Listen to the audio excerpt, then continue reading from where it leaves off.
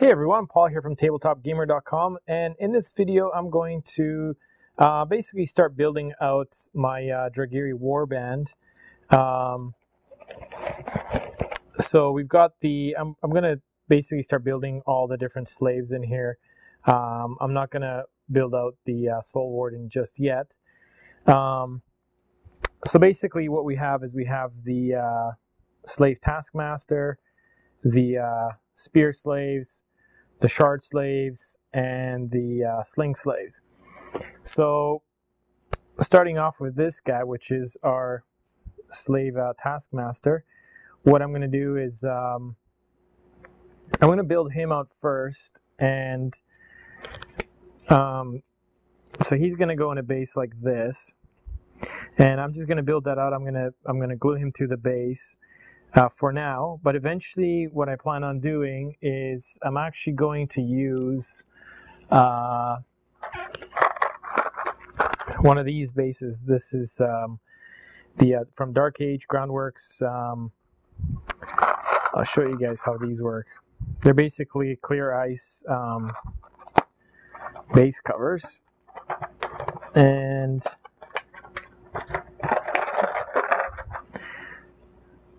so basically what you do is you take your standard base and they just you glue them in like that, so they've attached there, and they got this see-through, kind of an ice see-through look to them. So that's going to go like that, and then he's going to essentially get glued to that. But so I'm going to cut off this metal part at the bottom here, the little slot that goes in here. I'm going to cut that off later, and I'm just going to glue him straight to the surface of this. But for the time being, what I'm going to do is, because obviously I have to prime him and paint him, if I glued him to the bottom of this, while I'm painting him, I might get paint on this, and then I won't be able to get it off. So I want to keep this this clear see-through look, so it kind of looks like a block of ice. So for now, while I'm painting him, I'm just going to glue him in here. I'm going to build him out, glue him, and do a full paint on him, and then I'll just remove, pull him off of here. I'll cut off the metal, and when he's finished, when he's fully painted, I'll just stick him onto there. Okay, so the first thing I'm going to do is, obviously, with all these guys, I'm going to clean up some of the flashing, some of the extra bits and stuff. So as you can see, there's a little bit of there's like this little piece of metal here that doesn't belong, right? So all these little pieces, I'm just going to use my cutters, and I'm just going to trim that off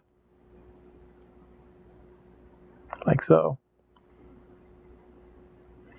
And when you guys are doing this, just keep in mind that these things are pretty sharp, so try not to drop them on the floor, because later on, if you're walking around, you're going to step on them, and they're pretty sharp. So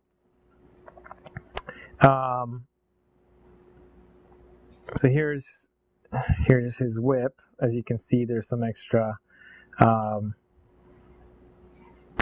pieces of metal here, so I'll go ahead and remove those as well.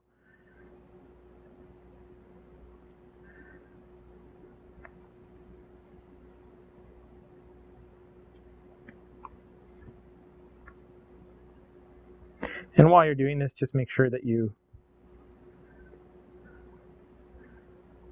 don't cut off a piece of the actual whip.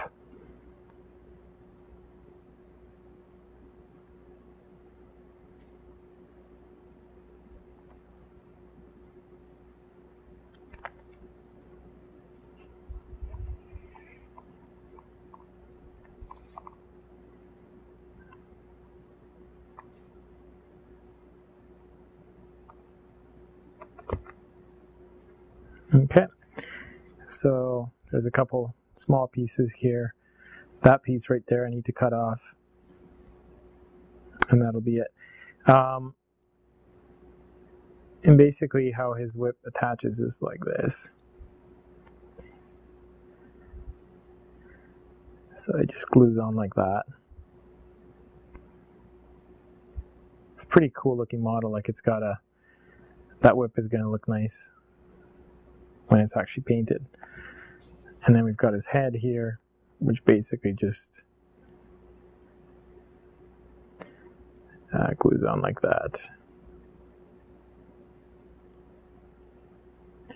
I know it's hard to see here on the camera, but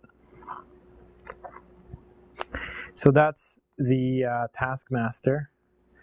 So he's going to be built like that. And then the actual slaves, I've basically laid them out here. So there's a few different types of poses that they kind of come in. Some of them are facing this way. And then some of them have slightly different poses. They're facing this way. And then some of them have kind of a different stance, like that.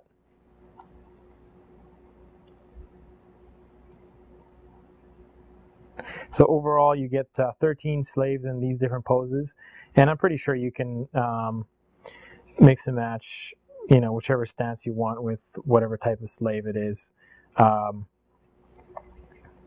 don't think it really matters which ones you make your sling slaves or shard slaves or the spear slaves. So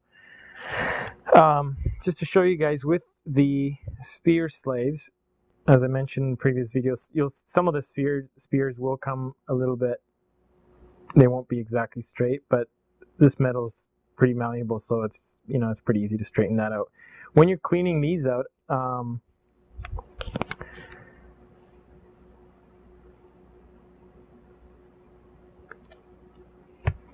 you want to make sure that you don't cut these off. Like these ones, for these arms, you cut them off of, you know, this little piece of metal, you cut them off when you separate them. But for these, for the spear slaves, you want to keep the two arms joined. And basically how they go together is, see if I can get the right angle here. So they basically just fit in like so. So you don't need to cut these arms off or anything like that. You want to keep them together. And with just a little bit of glue, those arms will stay in there nicely. So it kind of gives you a nice, dynamic pose with, you know, one arm kind of on an angle backwards and the other one in the front. And of course, these fit into the, you know, we put them into the stand. Some of these are actually, like I just realized, this one is a little bit longer than the slot, so I'm going to have to trim that a bit to get them to fit in there properly. Some of them fit in quite easily. Okay, so what I'm going to do right now is I'm going to just go through all the pieces, and you can see there's a little bit of flashing here, so I'm going to cut that off. I'm going to go through each of the pieces for the arms as well. I'm going to cut off these little extra pieces, fix that up, and actually what I'm going to do before I even go and do that is I'm going to just take these and just wash them with soap and water, just so that the glue sticks better to the metal. So I'll just give them a quick rinse, just in case there's any residue on the metal. So I'm going to wash those out, and then I'm going to cut these off, trim any flashing, and I'm going to glue them to their bases and attach the arms.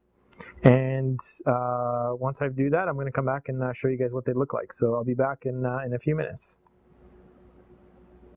Hey guys, just a couple of points. As I'm building these out, I noticed a few things.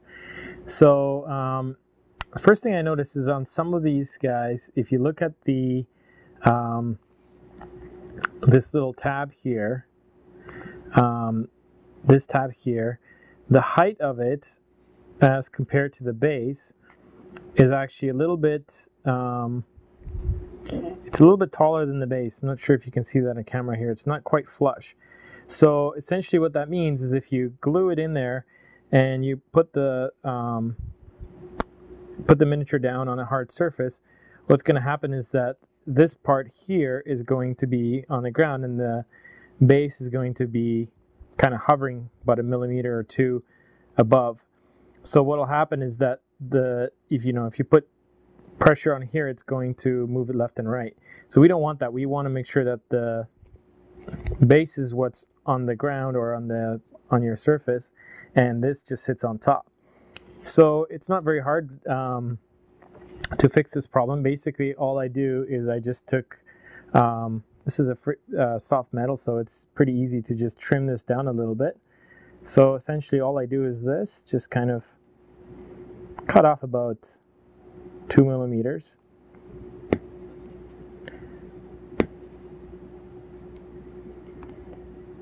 Just like that. And just while you're cutting that last piece, if you do this, you'll probably send it flying across the room. So I usually just keep my finger on it just so it doesn't go flying. Otherwise this piece here will go flying across the side of the room. Alright, so now you can see that when we put it in there, it's not sticking out past the base. The height of it is perfect. So that will allow me to glue that in there, and then the piece is going to sit on the base. It's not going to be sitting on the actual metal when you have it glued. So that's one thing that you may need to do with yours, is just trim this a little bit. It only takes a couple of seconds to do that. The other thing I noticed while I was putting a couple of these together, so I've got a couple of them put together. Here's this guy, and here's another one here. So one of the things I noticed with these guys is that when you get the arms, they come joined like this. And at first I thought that that these two arms were for one model. So kind of like the spear slaves, I thought that this was a left and right arm. But when I looked at the actual, if you look here, I'm not sure if you can see on the camera, but if you look at it, so this is an arm, and it's got like a sack where you have the crystals in it, or the shards, and then you have another one here with kind of a sling. Now, if we look at the actual book, let's see if I can bring this over closer here. If you look at the book, you can see that in this guy, in his left arm, he's got kind of the sling there, and in his right arm he has a crystal. So sling and crystal. And then here we have the other guys. So in his left arm he's got the sack. You can see it probably better in this one. So he's got the sack in his left. Is that his left? Yes, that's his left. And he's holding one of the shards in his right hand. So left hand is where the sack, where he's holding the different shards in it. So there's the left hand, and then this guy, he has in his left hand the sling.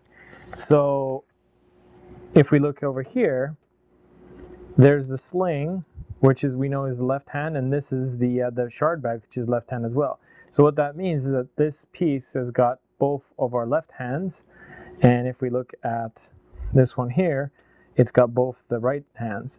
So when they put the pieces together, it's not like these two go in one model and these two go on the other one. You have to kind of pay attention and combine them properly. So just something I noticed while I was putting them together. So I've got a couple of these guys finished here, put together, as you can see. So this guy is this is a sling slave. So he's got the sling there, and this is the shard slave here. And as you can see, I'm going to have to trim this guy. The bottom part here is going to have to get trimmed because this is a soft surface here, but if I was on a hard surface, he would not be balancing. He would be basically, and what will happen is he'll just come off, the glue will come off of there. So I'm going to trim that. This one I've already trimmed, so if you look at it from the side, it's pretty much, he's sitting flat. they sit much more nicely when you trim that. So yeah, just a couple things as I'm building this out. Just wanted to share with you guys, and I'll be back in a few minutes. Alright guys, so I'm back. I just finished building all the slaves and the Taskmaster. So let's take a look at what the, see if we can get a close-up of each of the units. So here's the Taskmaster. I really like this model. He's got this cool scowl on his face. Not sure if you can see that, probably not. He's got this mad scowl on his face, and I really like that whip. It's got like it really has like a flow to it. It looks like a real whip.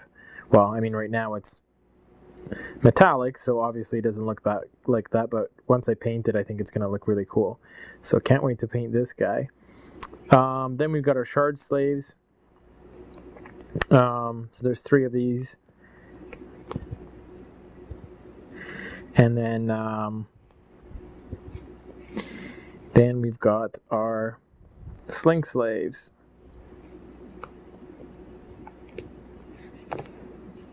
Four of these.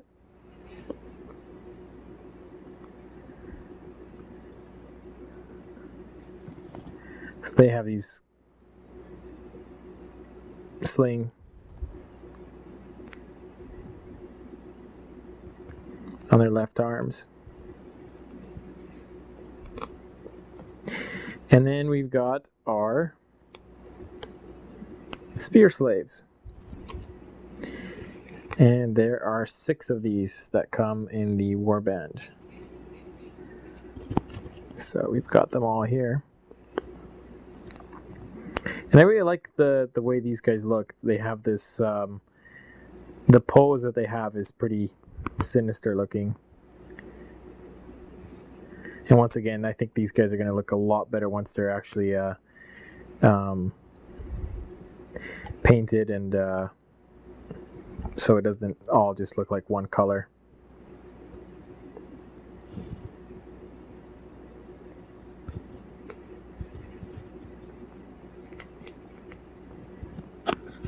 All right, so that's pretty much it. I mean, we've got I've got all of them built now. What I did is I actually did go through and I actually trimmed every single one of them. Like as far as the this bottom part here that I was mentioned earlier, I did trim every single one of them. At first I was gonna just trim some of them, but then I realized that they just weren't sticking to the base really well when the bottom part was too long. So I've got this big pile of metal over here with all the trimmings, and it was actually pretty easy to do. Just all you need is a pair of cutters, flat cutters like this, and it cuts through it like butter. So pretty easy to do. So all of them, I trimmed the bottoms, and they just stick a lot better that way. So that's pretty much it for these guys. I finished building them. Next step is I'm going to prime them. I'm not sure if I'm going to prime them black or white yet. I think I'll prime them black. I want the bases to be black, so and the colors are going to be pretty dark. So I think I'll stick with black. I'll start working on that in the next video. So I'll do the priming in the next video and start working on painting them. And then after that, I basically just have this guy to build. This is going to be fun to build as well. The Soul Warden. But I'm going to save him for last. What I'll probably do is I'll, now that these guys are finished building, I'm going to get them primed and maybe paint a couple of them just to kind of get a color scheme going. And then I'll come back and start building out this guy. All right, so if you have any questions, leave a comment below, and I'll be happy to answer them. That's pretty much it. I'll see you guys in the next video.